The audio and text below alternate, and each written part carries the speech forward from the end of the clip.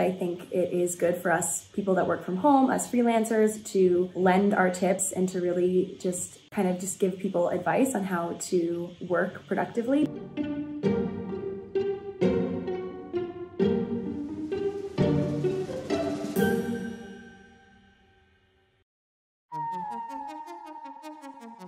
Hi guys, I'm Katy Bellotte and I'm with The Green Room. I'm a New York City-based podcaster, Instagrammer, YouTuber, freelance designer, and freelance video editor, and I'm here today to talk to you guys about how I work from home.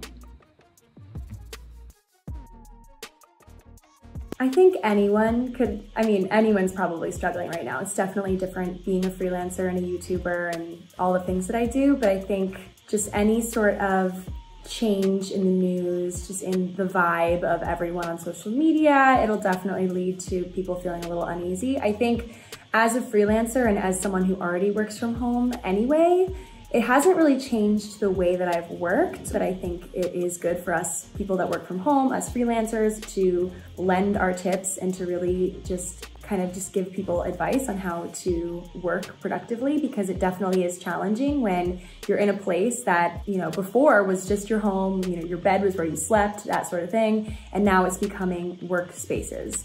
So I definitely think it hasn't been an adjustment for me really, but for other people, I can see why it's been such a big adjustment.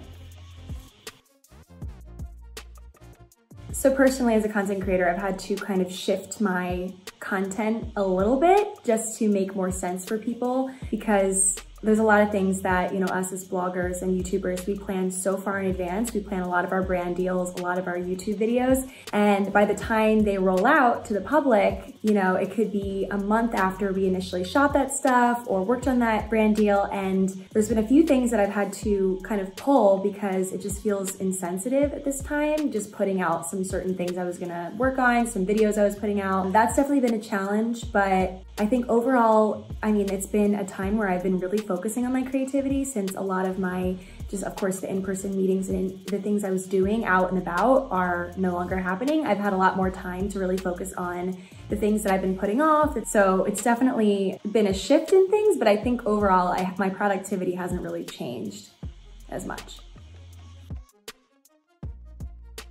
So I think now that, most of our social interaction, most of our day-to-day is spent on our phones, a lot of us, I've been trying to, cut back and read some more books and things like that, but at the end of the day, it is my job, and a lot of us are just lovers of social media. I do feel a little bit of pressure with my own content, with other people's content, because I'm seeing there's just so much content now, especially now that everyone's really on their phones and they're making TikToks and they're making Instagram accounts and like all this stuff. And in that, I find myself comparing myself, and I don't have as much distraction now. I feel like because I was in the city, I was running from meeting to meeting, going to events, hanging out with my friends, and now I don't really have that. So all of my focus is on content creation and on the internet. Because for me, I think of something, I develop it, I really work on it, and then I put it out, and I feel like now that's not really how things are going. So it's challenging me a little bit. And just to answer the question of my mental state, I find my anxiety has been just super heightened,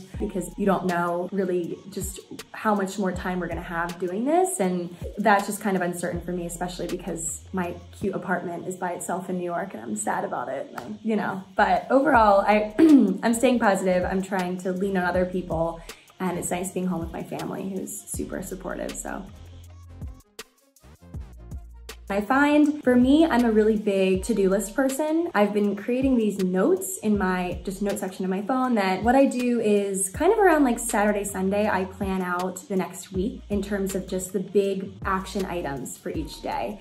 And I found that it's easier if you don't just, overwhelm yourself with just very granular to-do things. I kind of break out each day with 2 main accomplishments, but I think just kind of limiting yourself and knowing that you can't do everything. You can do anything, but not everything. And I've learned that the hard way, because I have definitely overwhelmed myself with really crazy to-do lists. So just kind of condensing your to-do list to something that is manageable for you. And also, I found that scheduling in breaks throughout the day is absolutely essential, because when you have time, an hour in your schedule that is bracketed out for just mindless entertainment. I think that's the way that you get through your to-do list with a better mindset and not feeling like you're overworked. I also think just coming up with a workspace in your apartment or in your house that is your workspace. I recommend not having it in your bed because your bed is where you sleep, and I found that my anxiety and just like my sleep has been really disrupted by sleeping in the same place that I'm working, because the stress is just like a stress area, I feel like sometimes.